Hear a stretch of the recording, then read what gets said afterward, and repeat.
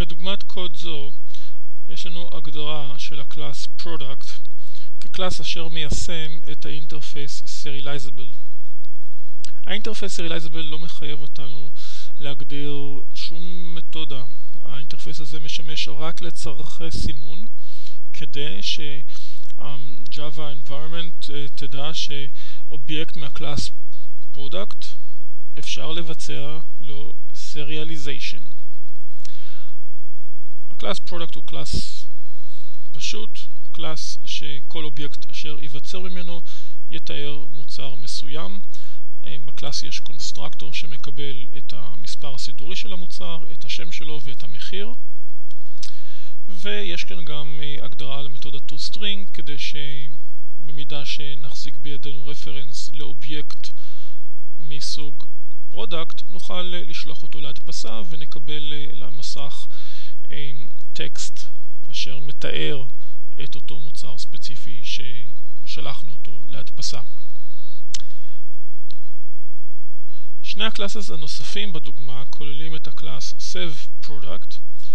מדובר ב-stand-alone application פשוט שבעת ההרצה אמור לקבל 3 ארגומנטים. מספר הסידורי של המוצר החדש שאנחנו רוצים ליצור ולשמור לקובץ, השם של המוצר והמחיר. בהתאמה אנו שולחים את 3 הערכים הללו לקונסטרקטור שהגדרנו בקלאס product כדי ליצור אובייקט מהקלאס product בהתאם, ולאחר מכן אנו יוצרים אובייקט מסוג file output stream אשר מחובר לקובץ ששמו הוא המספר הסידורי של אותו מוצר חדש שכרגע נוצר. אותו אובייקט מסוג file output stream שנוצר אנו מחברים אליו בהמשכו אובייקט מסוג object output stream, כך שאפשר לדמיין שיש כאן קובץ שאליו מחובר צינור מסוג file output stream ולצינור file output stream בהמשך מחובר צינור מסוג object output stream. מה שמיוחד בעבודה עם object output stream הוא שאפשר להפעיל על אובייקט מסוג object output stream מתודה כגון write object. כשקוראים להפעלה של write object, מה שאנחנו יכולים להעביר כארגומנט הוא רפרנס לאובייקט שהוא serializable.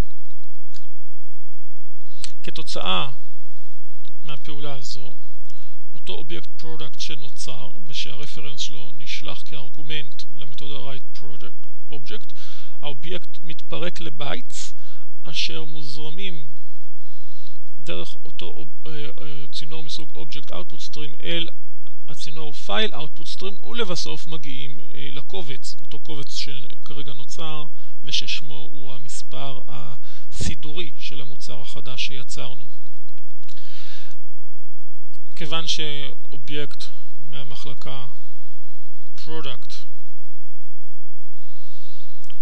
כולל 3 משתנים, 3 instance variable, אפשר בעצם להבין מכך שכל אובייקט מסוג product אשר עובר serialization, מה שימצא בבייטס אשר מתקבלים כתוצאה מתהליך ה-serialization, serialization בג'אווה הכוונה פירוק של אובייקט לבייטס, מה שנוכל למצוא בתוך אותו אוסף בייטס זה בעצם את הבייטס שמתארים את הערך בתוך המשתנה price, בייט שמתארים את הערך בתוך המשתנה ID,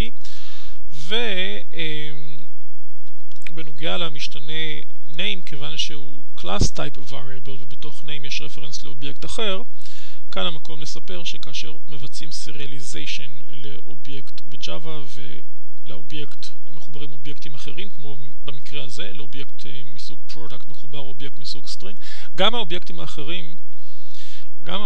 האחרים עוברים את אותו תהליך serialization, כך שלאחר מכן כאשר נקרא בחזרה מהקובץ את האובייקט ששמרנו לתוכו נקבל גם את האובייקטים האחרים.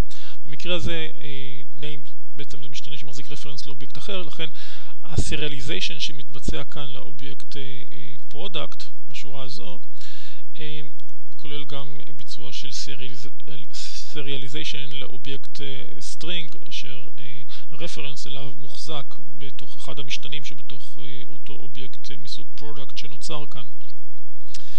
יתר הקוד זה רק טיפול ב-exceptions שעלולים להיזרק, ובואו נעיף מבט ב-Standalone Application Get Product. Standalone Application פשוט, יש לנו מקבל דרך שורת הפקודה ארגומנט אחד, שהוא מספר ID של מוצר, שהוא בעצם שמו של קובץ שבתוכו המוצר, אותו אובייקט פרודקט, שזה ה-ID שלו שמור. וכאן אנחנו יכולים לראות יצירה של אובייקט מסוג file input stream שמחובר לאותו קובץ ששמו הגיע כארגומנט דרך שורת הפקודה כש-get product הופעלה.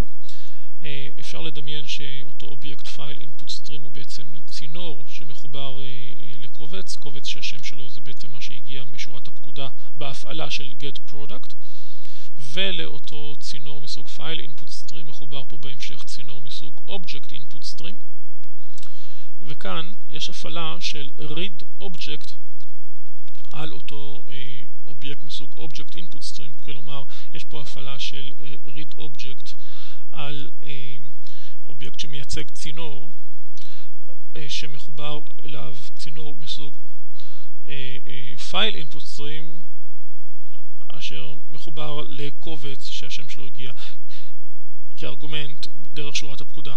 כלומר, OIS.read object זה בעצם הפעלה של מתודה שמבצעת קריאה של אובייקט מאותו צינור object input stream, כיוון שבהמשך של אותו צינור object input stream מחובר צינור מסוג file input stream, ההפעלה של read object על אותו אובייקט object input stream מתורגמת מתחת לפני השטח להפעלה של מתודות מתאימות על אובייקט ה-file input stream שמחובר בהמשך, וכל זה גורם לבסוף לקבלת הבייט מאותו קובץ שהשם שלו נשלח דרך שורת הפקודה, ו-read object דואגת לקחת את אותם בייטס ולחבר חזרה את האובייקט שאליהם הבייטס שמתארים אותו. read object מוגדרת כמתודה שמחזירה רפרנס מטייפ object, לכן אני מבצע פה casting לפרודקט. אני יודע שמדובר באובייקט מסוג פרודקט, לכן אני מרשה לעצמי לבצע את הקאסטינג, ולבסוף כאן בשורה הזאת אנחנו פשוט שולחים להדפסה את אותו אובייקט פרודקט שנוצר.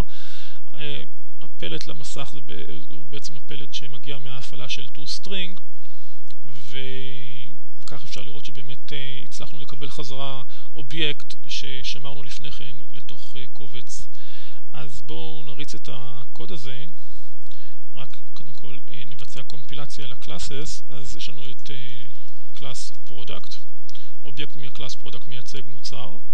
יש לנו את הקלאס save product, standalone application, שכאשר מריצים אותו אז באמצעותו אפשר לשמור לקובץ בייטס שמתקבלים מפירוק של אובייקט מסוג פרודקט.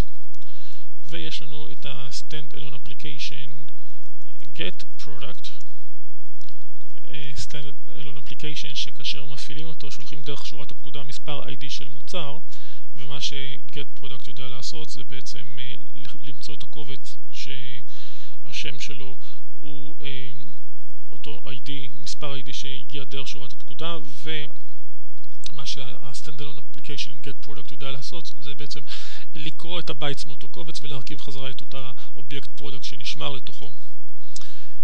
בואו נריץ את save product. הארגומנט הראשון הוא מספר הסידורי. נניח שיש לנו מוצר שמספר הסידורי שלו זה 1, 2, 3, 4, 5. הארגומנט השני צריך להיות השם. בואו נקרא למוצר בשם טבולה. והארגומנט האחרון הוא המחיר. בואו נניח מחיר של 198.99. אם נבדוק מה יש לנו כרגע בתיקייה הנוכחית, נגלה שנוצר קובץ ששמו 1, 2, 3, 4, 5. כעת בואו נפעיל את get product ונשלח את השם של הקובץ הזה, וכך נקבל בחזרה את אותו אובייקט פרודקט ששמור לתוך הקובץ. על accept להצעה של מערכת ההפעלה לשונות צבעים, ונחזור חזרה. אוקיי, Java, רווח get product ומספר ID, בעצם שמו של קובץ קיים, והתוצאה לנגד עיניכם, קיבלנו בחזרה את אותו אובייקט ששמור בקובץ, הבייטס ששמורים בקובץ הורכבו חזרה, וכך נוצר מחדש האובייקט, כאן רואים לפי הפרטים שמודפסים למסך שקיבלנו באמת את אותו אובייקט ששמרנו לפני כן לתוך אותו קובץ ששמו 1, 2, 3, 4, 5.